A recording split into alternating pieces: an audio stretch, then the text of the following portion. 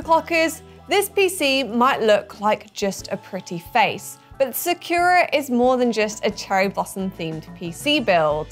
It is packed with AMD's latest hardware, including the AMD Ryzen 7 9800X3D and RX 9070 XT.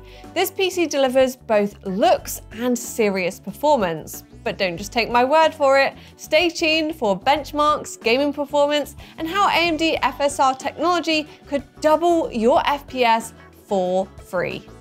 Like I mentioned at the start, this PC is powered by AMD's flagship gaming CPU, the Ryzen 7 9800X3D. It uses 3D V-Cache technology for great gaming performance in a huge range of titles, and as you will see later, we'll share what happened when I put the 8 cores and 16 threads to the test. You can also upgrade to the Ryzen 7 9800X3D or 9950X3D using our configurator, which offers even more performance, particularly for creative and workstation tasks that require more cores. To create the perfect AMD pairing, the Sakura is equipped with a Radeon RX 9070 XT GPU. It has a whopping 16 GB of VRAM, which is fast becoming a must-have if you want to future-proof your PC.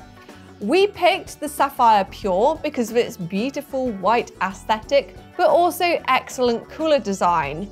You can also save around £100 by opting for the RX 9070 instead.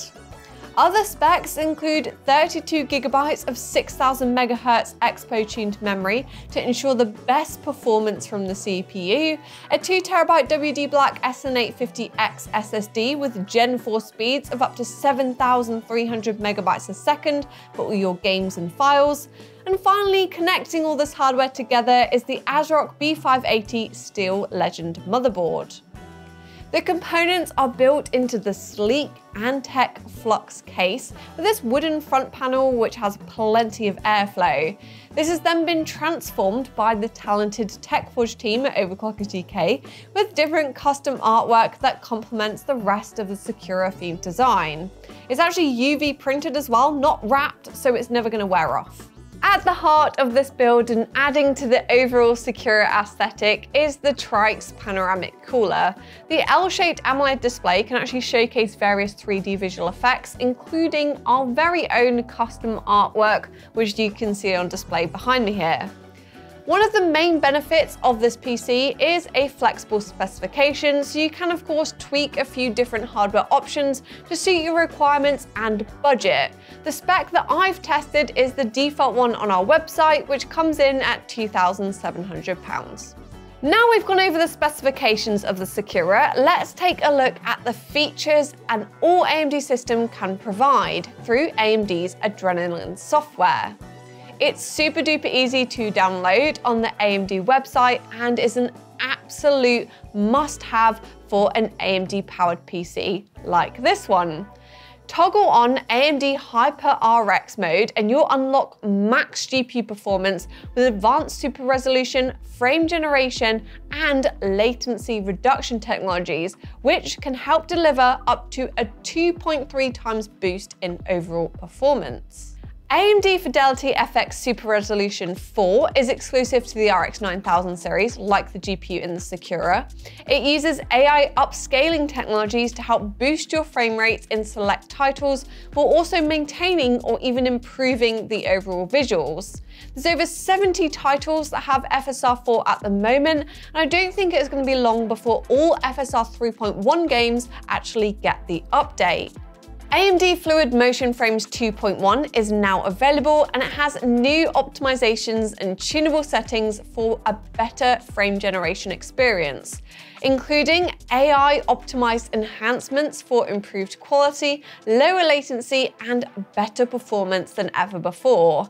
It's supported by AMD PCs like the Sakura and it works with thousands of games to more than double your FPS. You can enable AFMF on a per game basis by selecting the specific game you want to use under the Games subtab in the Adrenaline software. Upscaling and frame generation can improve your visuals quite dramatically, but also introduce latency, which, as we all know, is a gamer's worst nightmare. Thankfully, AMD Radeon Anti-Lag 2 is an in-game technology that is available now in games like Counter-Strike 2, Dota 2, Ghost of Tsushima, Call of Duty, Horizon Zero Dawn Remastered, and many more. It reduces latency by around 5 to 10 milliseconds in most cases and helps to make your games feel much more responsive, even with all those FPS improving technologies turned on. Adrenaline also has a ton of different monitoring features, so you can check the temperature of your hardware and also your average FPS. I actually regularly use this feature during my testing, and I found it to be extremely useful. It's well worth having if you love to dive into more of the techie side of your PC, and I recommend playing around with it or turning it on in the software. So now I've covered all of those different features, it's time to put them to the test with the benchmark results. I tried out a selection of AAA titles with demanding graphics to see how well the Sakura performs in different gaming scenarios. I chose to test at 1440p because I think this is the real sweet spot for gaming, particularly with the hardware in this system. You get a great balance of nice, high, crisp resolution, but also that super smooth FPS. I also wanted to test out the difference that AMD's Adrenaline software provides, so I also tested all of the games with AMD HYPR-RX actually turned on, all your frame generation and upscaling features were enabled, and then I also compared it to the FPS with those features turned off. It is super easy to enable in the Adrenaline software with just one click of a button on the homepage, and then the game you're playing will be optimized with the best settings.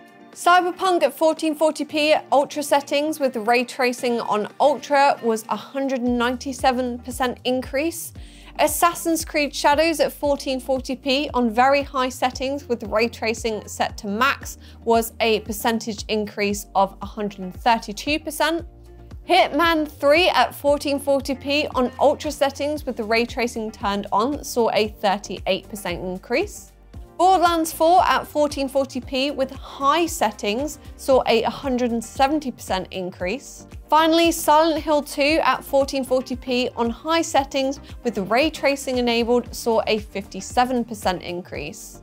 Taking a look at the results, you can see that the Sakura is an incredibly powerful gaming PC in all of those different games.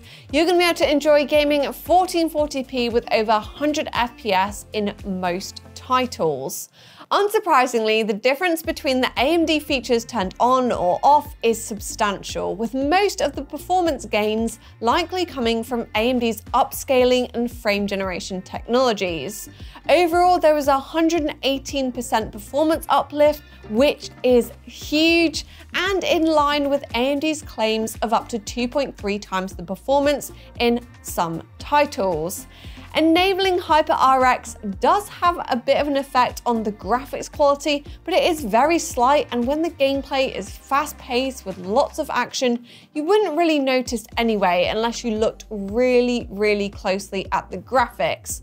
Plus, I think that all those free performance games are way too good to say no to, so I recommend turning on to get the best performance out of your PC without all of the hassle of messing and tweaking with different settings while you're gaming.